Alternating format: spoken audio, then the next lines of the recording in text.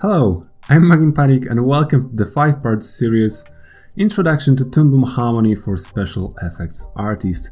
In the first one, we're gonna learn how to draw and export your first animation. Let's double click on the software. Two things we're gonna focus is the name of the file and the location. Let's call it tutor location on the desktop and create scene. We're gonna wait for a second. The first thing we're gonna do, we're gonna check the file that's just created. We're gonna open the folder and there's no file that we can open the scene with. So let's go to the scene, Ctrl S for saving the scene, and then we have the source file and we can open this scene later.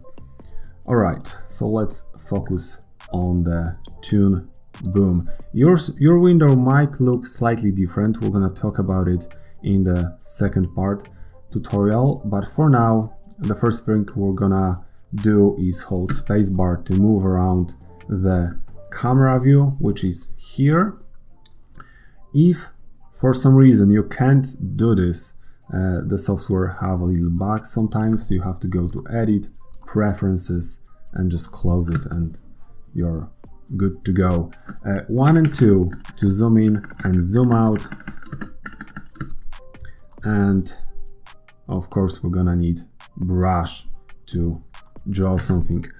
We're gonna focus on the timeline because there we're gonna draw our first frame. And what we're gonna do now, we're gonna go to tool properties and change the maximum size to 30. If you don't have this window or the other, you simply press this plus icon and you select the window that you need and you're good to go. What we're gonna do next is for this very effect we need to have the center of the screen, so it's good to click this save area, which will tell us where is the center of the screen. There we go. What we're gonna draw first is the line top to bottom, but we want this line to be snapped aligned to axis, so we're gonna hold Alt Shift to create a perfect line like this, and then we're gonna select it with Alt S, the select tool. We're gonna select it and we're gonna move it, having this center dot at the very center of this image. We're gonna center to the center of the screen. We're gonna copy and paste that, and it's shifted by a slight amount. We're gonna reduce that holding shift left arrow up arrow once, and we're gonna hold Alt Shift to rotate it just like that. Maybe it's a good idea to resize it a little. And what we're gonna do next is holding this to find ellipse, and from the very center holding Alt Shift we're gonna draw circle just like that. This will work for us just as a guide and nothing else. We're gonna draw 4 dots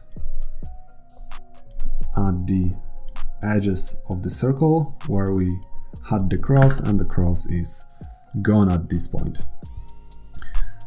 What we're gonna do next is we're gonna learn 2 hotkeys, period and comma, for the next and the previous frame. As you can see on my timeline, we're gonna go to the frame 2 and we're gonna click Alt O to have onion skin on, which is here. Our goal for this animation at the very beginning will be to have a clockwise rotation, clockwise movement like this with those dots, so they will speed up and collide at the very center. So the first frame with the dots will be just like this. The next one, they are going a little bit faster, just like that. Something like something that I really like to have is if you double click on the color, you are using this black color because it's selected. If you'll double click on it, you have the alpha preference and you can tune down the alpha. You can quickly notice that all the frames that you drew with this color turn to gray. So this alpha applied to everything. We're gonna talk about the colors later in the next tutorial. So we are moving with those dots. We kind of don't need the circle anymore. We know the motion. It was just to start with. And we are gonna move to the next frame.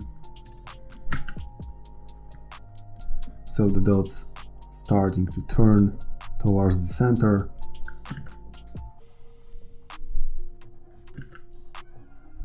And we're supposed to have something like 7 frames until the dots reaches the very center of the screen.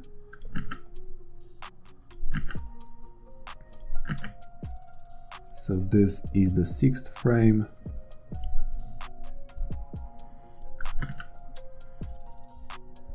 And the last one. Maybe for this one they should be slightly longer.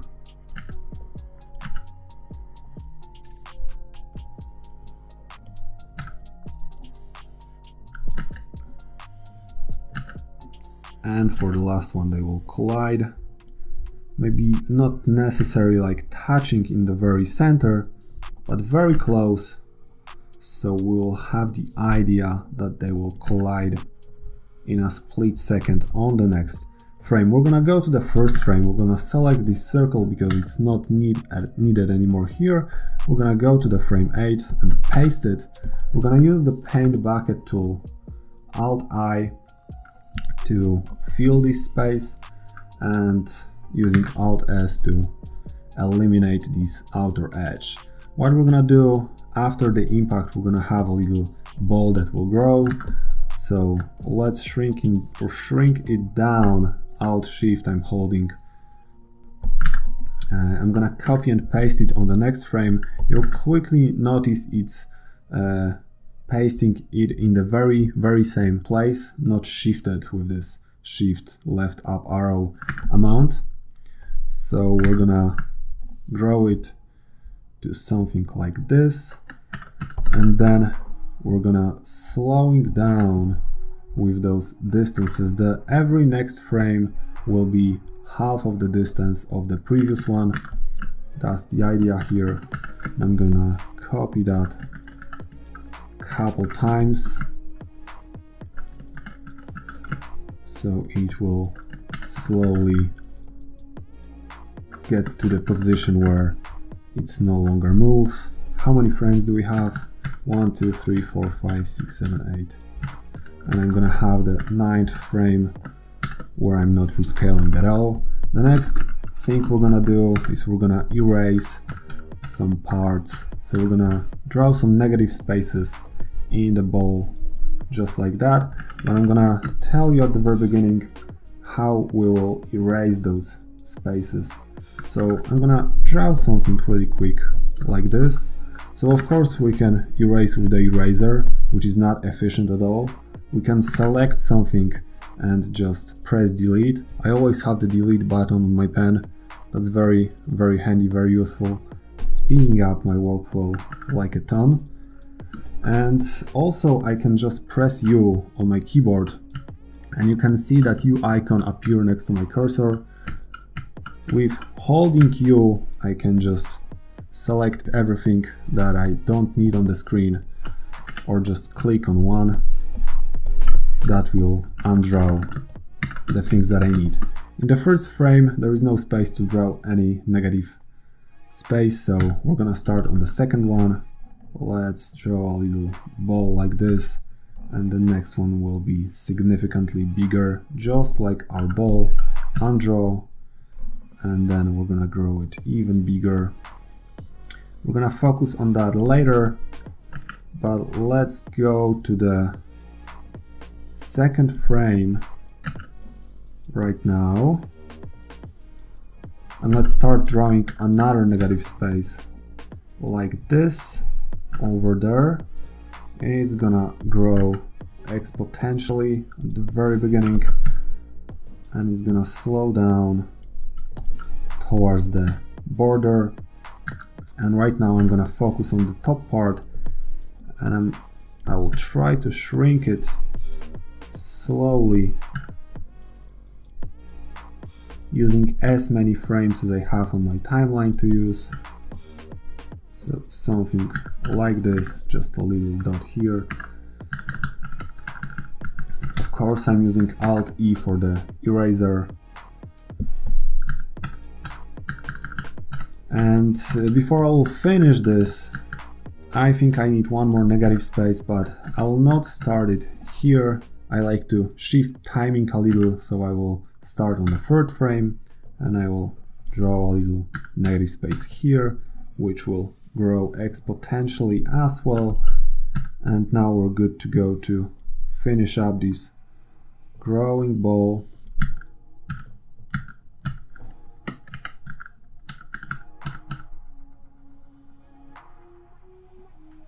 Just like that.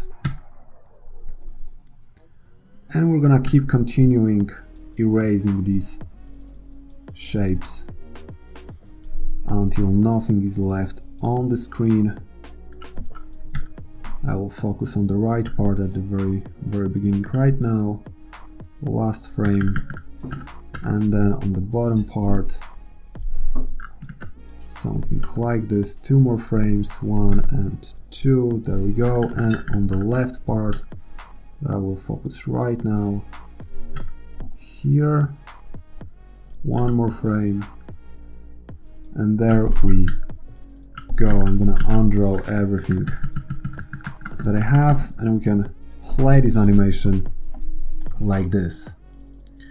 We can simply notice it's going throughout our entire timeline, so I like to click on the very last frame and click this stop thing. We can always hold these triangles and move them around, but they are pretty hard to catch. At the very beginning it was here, it was hard to catch, so it's simply to just use this stop and start to define where it should start. We're gonna hit this loop icon and press play, so we have the animation. The very last thing I like to do in things like this, there are a couple things that are missing. Alt-B for the brush again.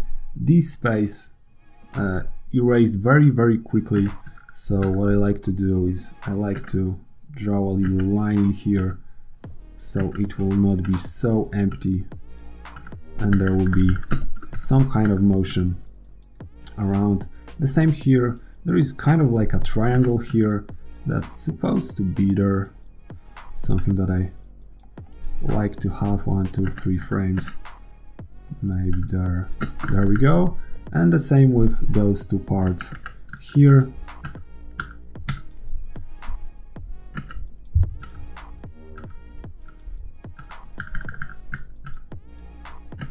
And there.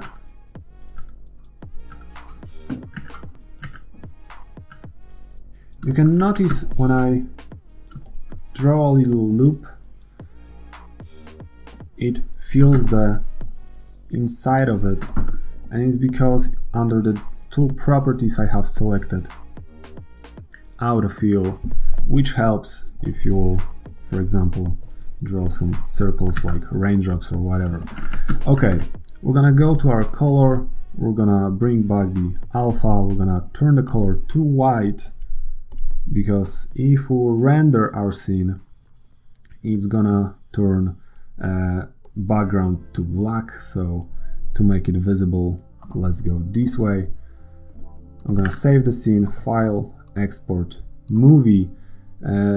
Remember to install QUICKTIME to export videos from Toonboom, because it's using QUICKTIME, so it's a necessary thing to have it. I'm saving the file under this scene folder, going with tutor_v1, save, and I will determine whenever what I want to render, not all frames but just the part that I drew, frame 1 to frame 16.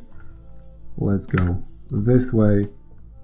Resolution same as scene resolution, and we're gonna change the video format to H.264 MPEG-4. Let's go and hit OK. So let's check it right now, and there we have our little thing that we just drew. Okay, on the next tutorial I'm gonna teach you how to move around the window and make it simpler for you to work and actually just erase a couple things that you're not gonna use for sure. Thank you so much for watching, and see you on the next one. Cheers!